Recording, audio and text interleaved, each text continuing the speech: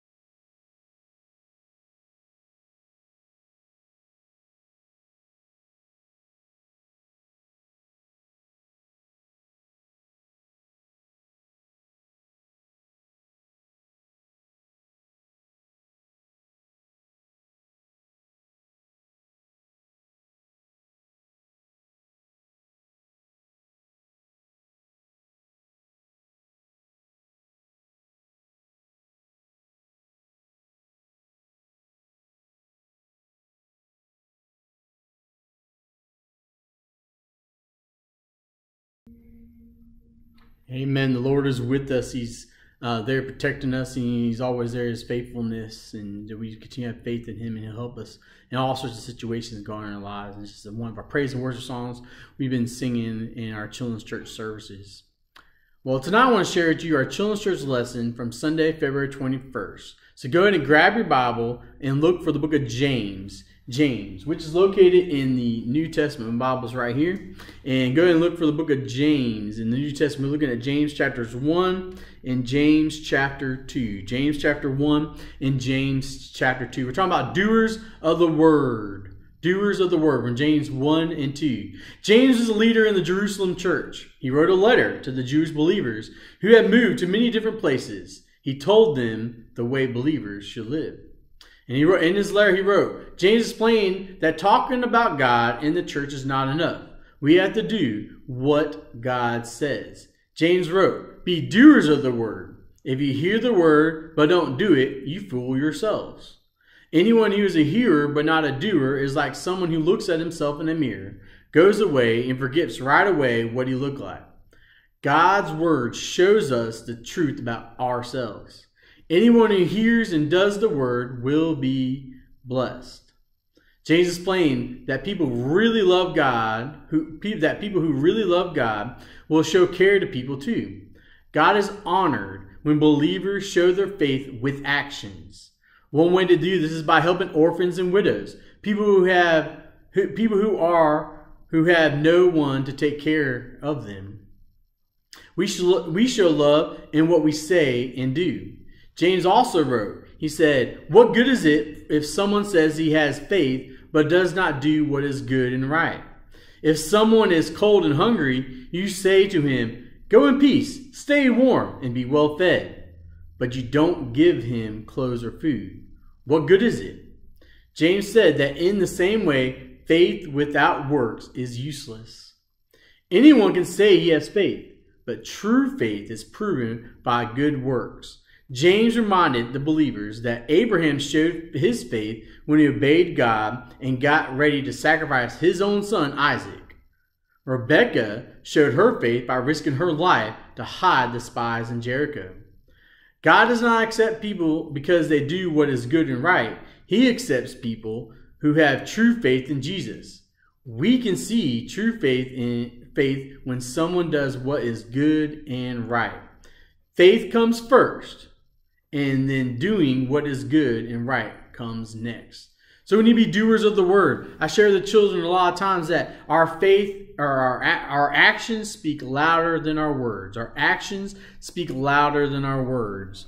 Our actions. When we do things, showing love, not trying to get a credit, pat them on, that a boy, look at me, I'm going to help somebody. But what I'm saying is when we be doers of the word, that we go and share the good news. Not just share the good news, but through our attitude, our actions, and the words and the things we do, and the things we say, and how we go about it. If we go about it in an evil way just to say, hey, good job, yes. No, what God's telling us is go and share the love through our attitude, our actions, and the words and the things we do. Go out and help someone, show love to somebody. And just do what God did. Just go love on people, appreciate people, love on them, take care of them, help them, and share the truth with them. And be that example for them to follow. Not just follow once at a time, all the time. And that's why we need to be following God's word, because it's our instruction book in our lives, and it helps us through good days, bad days, scary times, wherever times in our lives. God's instruction book is there, right there for us as we follow His commands and rules and instructions for us in our lives. And then we need to be doers of the word. That means go and share our faith with others and actually show people that are around us that it's not for show. It's that God, I love God so much. I have faith in God. He'll take care of me. He'll help me through, and I need to help others. And just do it not to get a recognition or show or a plaque on the wall. It's about going and helping others and just do it because that's what God did. God went out and Jesus did. He went out and set the example for me to follow. And that's to go and help others in their time of need. Help others that are less fortunate than I am, because God's blessed us with so much that why don't we bless others through our attitude, our actions, the words we say, and the things that we do. And hopefully our kids, as I shared with our Canaan kids on Sunday morning, that our actions speak louder than words, and that the way we act, the way we do things, and how we help each other out, people notice those things and know that there's something different about that person. There's something really different about it. He's so happy, bubbly, joyful, so exciting, it doesn't want no recognition, but there's something different, and that's Jesus is living inside my heart, and he can live inside your heart as well, and that we can share that example with others to follow, and hopefully you can be the doers of the word, just like James wrote a letter to the church, encouraging the church, which is the body of believers, to go out and help the widows and the orphans and help other people in their time of need, and just be the example of Christ for others to follow, and be that example of someone to follow. Hopefully our Canaan kids learn that this past Sunday morning, but also learning it this evening. Well, every time in Children's Church, we have a big picture question of the month. And our question of the month is, what is the church? Now, I know your kids are probably already screaming it. Some of the parents probably are screaming it. Hopefully they are. I know you are. Screaming the answer is, but the kids are already screaming, I know. And then what is the church? The church is the people, not the building, the people. And the church is all Christians everywhere. The church is all Christians everywhere who gather together in the communities to worship and serve God. What is the church?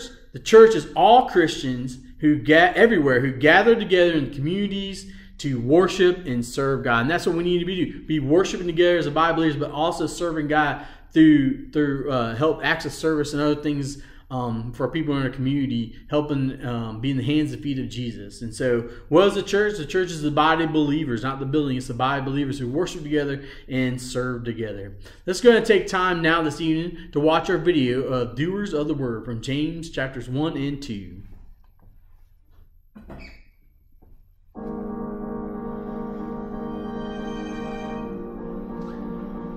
James was a leader in the Jerusalem church.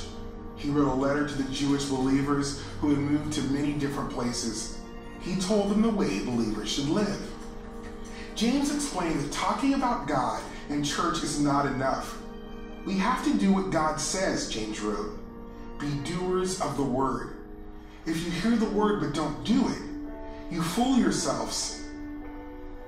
Anyone who is a hearer but not a doer is like someone who looks at himself in a mirror, goes away, and forgets right away what he looked like. God's word shows us the truth about ourselves. Anyone who hears and does the word will be blessed. James explained that people who really love God will show care to people too. God is honored when believers show their faith with actions. One way to do this is by helping orphans and widows, people who have no one to take care of them. We show love in what we say and do, James also wrote. What good is it if someone says he has faith but does not do what is good and right? If someone is cold and hungry and you say to him, go in peace, stay warm, and be well fed, but you don't give him clothes or food, what good is it? James said that in the same way. Faith without works is useless. Anyone can say that he has faith, but true faith is proven by good works. James reminded the believers that Abraham showed his faith when he obeyed God and got ready to sacrifice his son Isaac. Rahab showed her faith by risking her life to hide the spies in Jericho. God does not accept people because they do what is good and right. He accepts people who have true faith in Jesus. We can see that true faith when someone does what is good and right. Faith comes first, and then doing what is good and right comes next. Jesus said, if anyone loves me, he will keep my word. James reminded believers to be doers of the word. Jesus rescues us from sin and frees us to live a life that honors God. By doing what is good and right, people who trust Jesus can show that they really believe in him.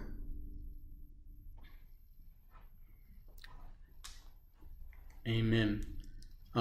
As we continue to learn about being doers of the word, hopefully as we go about this week in our daily lives, that we continue to be doers of the word and maybe reach out to somebody and help somebody and just be that helping hand to somebody just like Jesus did for us in our lives, and sharing the gospel as well. Let's have a time of prayer this evening. Dear Lord, we just come before you now, Lord. Thanking you, Lord, for our Canaan kids and families, Lord. Thank you, Lord, for protecting them and keeping them safe and healthy, Lord. We just lift up our Canaan kids as they go about their week this week and the rest of their week.